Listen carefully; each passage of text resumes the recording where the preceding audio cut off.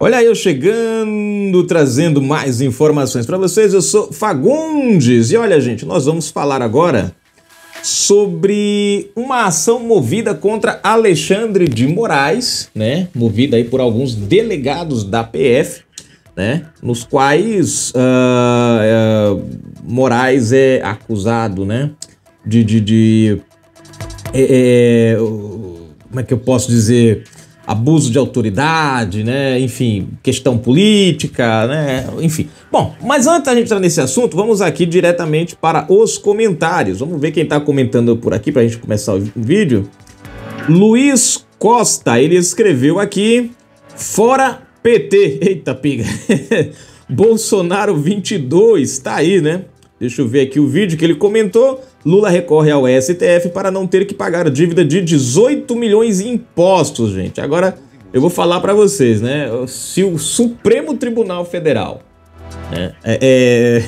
de causa ganha para Lula, gente, vai ser uma sonegação de impostos com a conivência da justiça, né? Bom, Deus ajude que isso não venha a acontecer.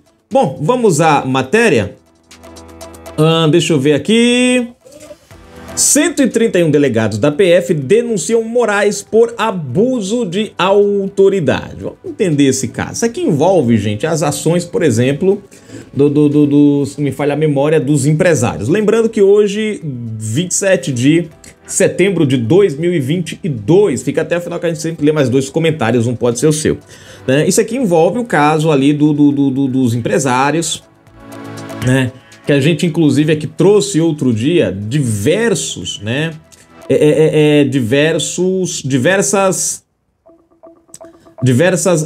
irregularidades que Morais cometeu. Como, por exemplo, o pedido de quebrar os sigilos e suspender as contas, né? Ou melhor, o pedido para bloquear as contas bancárias e suspender como é que se diz? Suspender as redes sociais, vieram do Randolph Rodrigues, gente. Ou seja, Randolph não tem poder de polícia para isso. Ele não tem esse poder, não é a atuação dele, é Ministério Público. Mas ele fez esse pedido e Morais atendeu, uma irregularidade. Esse pedido tinha que vir da Procuradoria-Geral da República ou da PF em si, não veio dela. A PF pediu a quebra do sigilo das mensagens. Esse pedido, sim, foi correto, mas os outros não. Né? Enfim, teve a base, né, que Morais usou, uma matéria de jornal. Gente, para se quebrar sigilo bancário, sigilo, essas coisas, precisa-se ter uma base muito sólida. Tudo que Morais tinha era uma reportagem de jornal. Então, são várias... E ficou claro também, né, que o contexto todo era político. Porque era uma conversa de WhatsApp. Não tinha nada ali, nenhum crime, ali era só uma conversa de WhatsApp, né? Ou seja, Morais tomou toda uma ação, né, voluptuosa, vamos dizer assim, volumosa, né? Como se estivesse perseguindo, sei lá, né?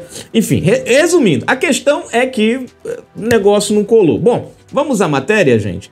Se você não é inscrito no canal, se inscreve agora mesmo, ativa o sininho das notificações, marque a opção receber todos os vídeos. Comenta, compartilha, deixa o seu like. Na descrição do vídeo você vai encontrar a chave Pix, conta bancária e o nome dessa galera que colabora com a gente. Live todos os sábados às 21 horas. Um grupo de delegados... olha só, gente, só para comer. 131 delegados, tá? Gravem isso, não foi pouquinho delegado, não, foi muito. Um grupo de delegados da Polícia Federal... Perdão, gente. Protocolou uma notícia-crime no Ministério Público Federal, MPF, contra o ministro do Supremo Tribunal Federal, Alexandre de Moraes. O delegado Fábio Alvarez Shor, da Diretoria de Inteligência da Polícia Federal, PF, também é alvo, da ação. Os 131 delegados pedem a instauração de inquérito policial contra ambos para apurar possíveis crimes de abuso de autoridade durante a deflagração da operação contra 8 empresários apoiadores de Bolsonaro acusados de terem defendido um golpe de Estado em um grupo de, pasmem, WhatsApp. Pra vocês verem, conversa do WhatsApp, gente. Aí eu me lembrei, no tempo que o Fachin proibiu a polícia de entrar lá nos morros, lembram? Bandidos trocaram mensagens avisando que iam entrar lá no outro morro, que iam meter bala pra cima. E ninguém foi lá investigar, lá no Facebook. Ninguém foi lá investigar. E ainda tivemos uma chacinazinha lá com algumas pessoas que perderam a vida por conta disso. Mas ninguém se preocupou. Você não viu nenhum ministro preocupado em ir lá investigar, nenhum deputado, nenhum senador quebrar o sigilo. Não morre o assunto. Na época, Morais determinou a tomada de depoimentos, a quebra de sigilos bancários e o bloqueio das contas bancárias dos empresários e dos perfis deles nas redes sociais. De acordo com a notícia-crime endereçada ao PGR, Augusto Aras, são inacreditáveis as fundamentações dos argumentos consignados pelo ministro Alexandre de Moraes para enquadrar os 8 empresários como sendo líderes de organização criminosa. Então, cuidado com o que você conversa no Zap, porque se tiver um X9 aí, você pode ser acusado aí de ser líder de uma organização criminosa, gente. A coisa tá feia no Brasil. Inaceitável argumento quando é sabido que tentar contra o Estado Democrático de Direito pressupõe violência ou grave ameaça, né? Grifos, como prevê o artigo 359 do Código Penal. Ora, inexistiu a violência. Quanto à grave ameaça, essa não saiu do campo da cogitação. Portanto, inexistente, escrevem os delegados no pedido. Né? Deixa eu ver mais.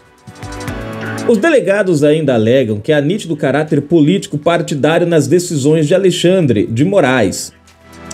Em razão disso, os requerentes ainda solicitam que essa Procuradoria-Geral da República adote as providências cabíveis em face da possível suspensão do ministro Alexandre de Moraes para o exercício de suas funções na presidência do Tribunal Superior Eleitoral TSE, por lhe faltar a imparcialidade necessária para o exercício das atribuições inerentes ao cargo. Obviamente que isso não vai acontecer, gente.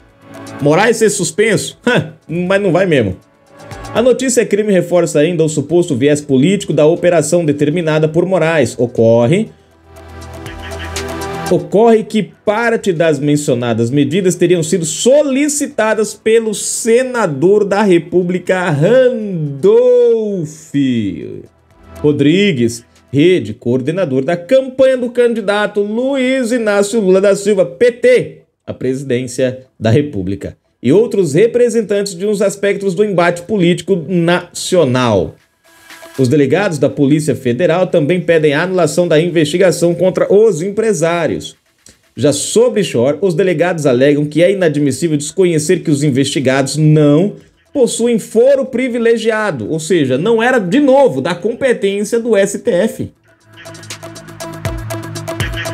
Esse caso jamais deveria ter sido julgado, atuado ali no STF. E aí finaliza a matéria. Então tá aqui, gente, a matéria para vocês entenderem a coisa como anda para Alexandre de Moraes. Não anda boa, e algumas coisas ali, né, é aquilo que a gente fala, né? Moraes tomou para si ali, infelizmente, né,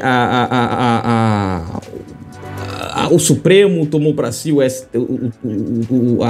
TSE, né? E é como eu falo para vocês, nós vivemos hoje um momento de democracia mais censurado da história do Brasil, porque a gente não pode falar o que pensa, né? A gente tem que tomar cuidado nas palavras, né? Você pode falar uma coisa, mas se alguém interpretar o contrário, não importa o que você falou, o que importa é a interpretação do outro, né?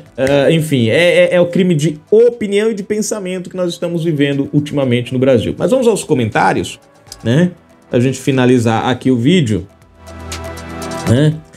Flávio Pacheco, ele escreveu: se fosse um trabalhador comum já estava preso. Ele comenta isso no vídeo: Lula recorre ao STF para não ter que pagar a dívida de 18 milhões em impostos. É verdade, meu amigo, concordo contigo, né? Se fosse um trabalhador que devesse aí ao fisco, a Receita Federal, a essas alturas os caras tinham tirado as carças pela cabeça. Despachante Aquários. Se isso acontecer como é que vão ficar os coitados que são cobrados no imposto de renda? Isso é um ladrão ordinário querendo dar um bote no povo, comentou o nosso amigo no vídeo. Lula recorre ao STF para não ter que pagar dívida de 18 milhões em impostos. Tá aí, marcado o coração. Gente, tá aí o vídeo, daqui a pouco mais informações. Um abraço, fiquem com Deus. Fui! Ai, ai, ai, meu braço.